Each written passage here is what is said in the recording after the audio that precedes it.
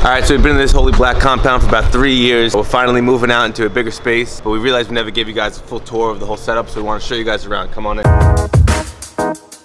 Alright, so as you enter the compound, first thing you're gonna see, this sign's really cool because it's the first thing we've ever made. We made this for a farmer's market. It was the first event we ever did. We didn't have any signage, we didn't have anything. We pretty much had an easy up tent, a table, some handmade products we made, and me and my brother handmade this sign. So we put this when you first walk in. This thing got a lot of like sentimental value. There's some things like tattoo balm, mustache wax, like we don't even make those anymore. This is the first thing we used the lath for, and then after we made this sign, we fucking made everything out of lath. Half the compound is pretty much made out of this stuff. Yeah, this is a pretty cool sign, first thing we've ever made. First thing on the left you're gonna have is our storage closet. So we keep a lot of our product, our vacuum, just some stuff that we don't want to keep out in the open. If you want to come in here, we don't do a lot of shipping out of the compound anymore, so we don't need to store all of our products here. This is where we used to, when we packed orders, I would pull product from here, bring it to the shipping station, and be able to fulfill orders. But now that we don't fulfill orders anymore, it's more just storage. We have a couple local shops that we like to hand deliver our products to, so we keep some stuff here, some swag and stuff like that. Like we have keychains, Brotherhood coins, some shop rags, samples. If we want to give away some samples, or if we're doing a show, stuff like that. But really, more or less, this is just a storage closet. Got our vacuum, got our brooms, brushes, all that stuff. A couple cases of pomade down here in case we have to hand deliver to any local shops. So right outside the storage closet, this is the first wall we built, and every wall that we have, we try to decorate with different stuff. These are all our grandfather's old plates we found in his garage. I really like this mirror. It's got the old traditional porthole mirror. Just picked up this sign, S&H green stamps. We're gonna put this at the shipping station when we move into the new compound. This is another one of my favorite pieces. We didn't get to mount her yet. Once we get into the new compound, put this up somewhere awesome.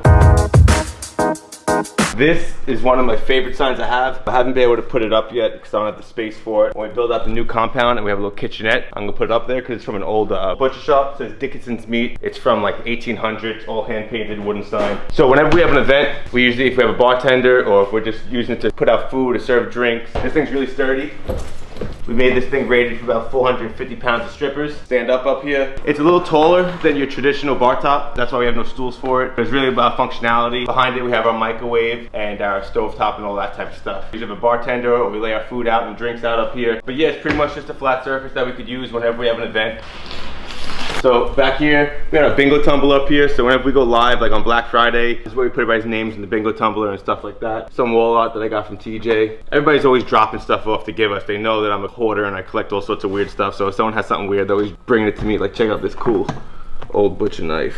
I love cleavers. If you guys got any links on some cool cleavers, I want to start collecting these guys. Right here, that's a trunk from old Volkswagen, Chevy truck. This is the Model A grill. This is our chalkboard that we made back here. So when we do events, we put our education schedule up there and we hang it up in our booth. And again, this place is all just stuff just scattered. There's no theme in certain areas. We came into this place as an empty warehouse.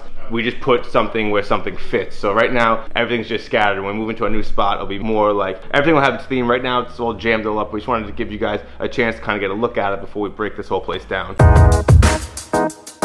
So this right here, this is like my baby, this pinball machine. My buddy Pete actually gave this to me. I had to make a couple little adjustments and work on it a little bit, but it's running good. You got a little high score on there. She's a good runner.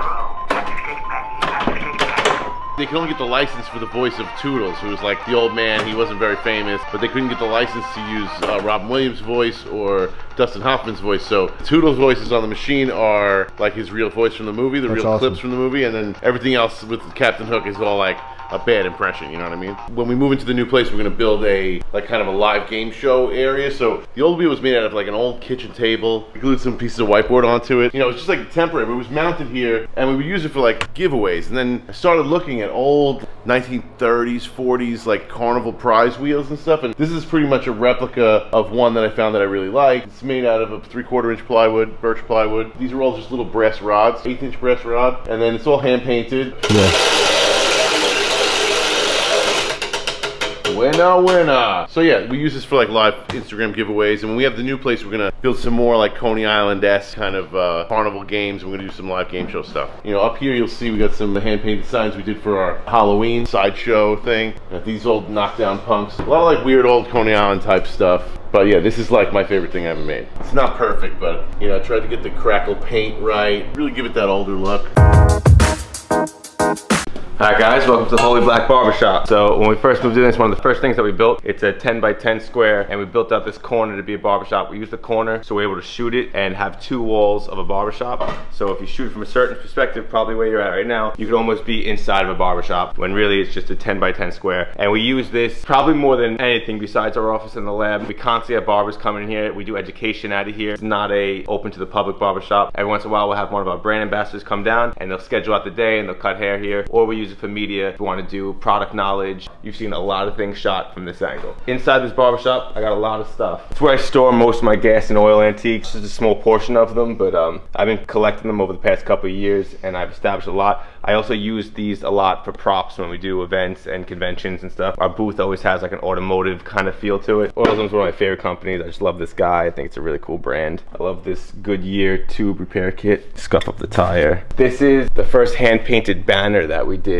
We hand-painted this whole thing. We aged it, dropped chains on it, and we soaked them in bleach. We made a tea mixture and we dumped tea in it. We had it sitting for like 5 days. This is also a really cool piece. An old straight razor holder. If you look in there, it says the Everlasting Barber Box. If you look back over there, Brooklyn, New York. There's our little barber station here. Some of our old apothecary bottles. Once we move into the new place, these will probably migrate into the lab. Got this holy water bottle, I think is really cool. Probably the coolest part of the barbershop is this guy right here. This is a 1911 Koken barber chair. There was a guy that does like junk removal from houses and businesses, and he messaged me on Instagram and he said, I have an old barber chair if you guys be interested. And it actually came from a barbershop in Glen Cove. This was the last barber chair that was there, and he was holding on to it for a long time, and he messaged me and he's like, hey, you guys interested in an old chair? And this thing is like everything I'd ever want in a barber chair. From a Long Island barbershop, hundreds of Long Islanders have gotten a haircut in this chair. You could see in the wooden handles how worn down. You guys just think about how many people have sat in this chair and how many heads been cut in this chair. People coming up to this barbershop on horse and buggy, getting in this chair and getting a haircut. So there's just a lot of history here, and there's just something about it. The patina on it, the color of it, I wouldn't change one thing about it. I absolutely love this chair. So this is where we spend like 90% of our time when we're not shooting vlog videos. This is our think tank. This is where we hash out all our ideas for new projects. This was like the most important thing when we built the office, was we have to have a chalkboard or a blackboard of some sort. We got a little competition going on right now. Me and Maddie, we're working on, you know, being more efficient, more productive. We're working on our YouTube right now. Is like our #1 metric that we're working on. So we've been tracking our YouTube subs on here. And then when it's all up there, we'll snap a picture of it, put it into Evernote, and hold on to it. We just moved Box Visuals in here, and that's his temporary desk until we get the new place and we can get him his own office.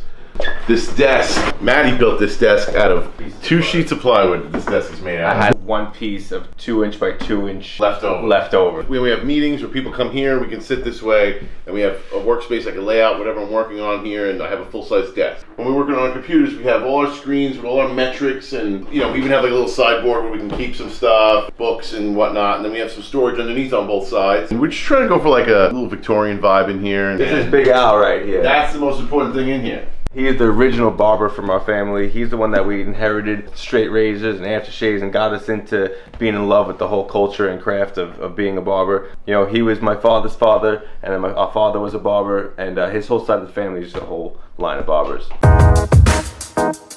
This is the laboratory. Right now, we are getting ready for the Black Magic release, so I got a lot of bulk ingredients in here. For the most part, this is mostly for experimentation, this place, and we use it for the most part just for creating new fragrances, and I got the 3D printer here. You know, this is really for doing experimental stuff. But when we do the limited editions, this is where I make the soap for it. This is where we make all the aftershaves and do all the bottle filling and that type of thing. The wax dipping all gets done in here. About a week or 2, we're gonna have a bunch of people in here helping us out, and we'll have this whole place set up like a assembly line. Every time I order fragrances from different companies, I order small samples. So I have like samples of every type of fragrance I like. For Black Magic, I bought tobacco absolutes. I bought tobacco absolute in a specific, they put in like 5% because that stuff's so strong. Like I bought espresso absolute, I bought cacao absolute. You know, I bought a bunch of different stuff because I want to get the best, especially for the limited editions. I want them to be, even if they're expensive, I want them to smell like incredible.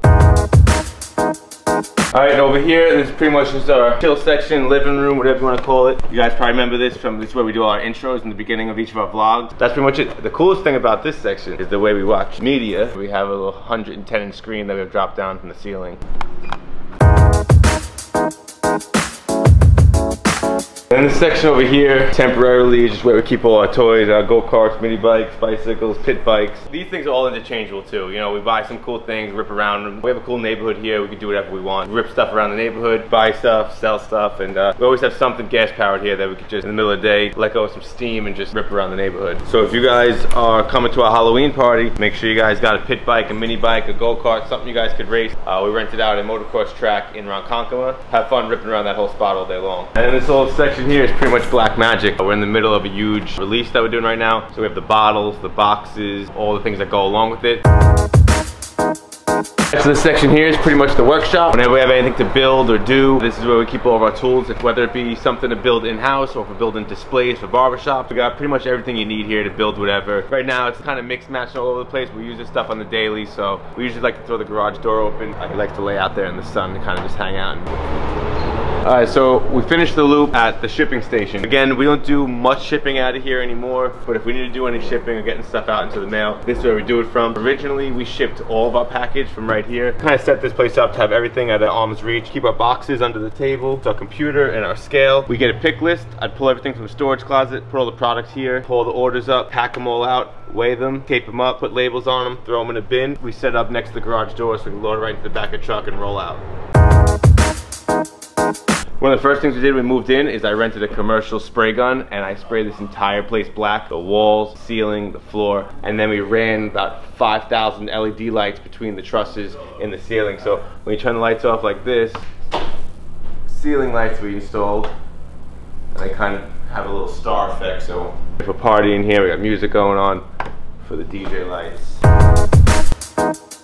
Alright guys, hope you enjoyed today's vlog of our tour of the compound. Make sure you like, comment, and subscribe, and we'll catch you on the next one.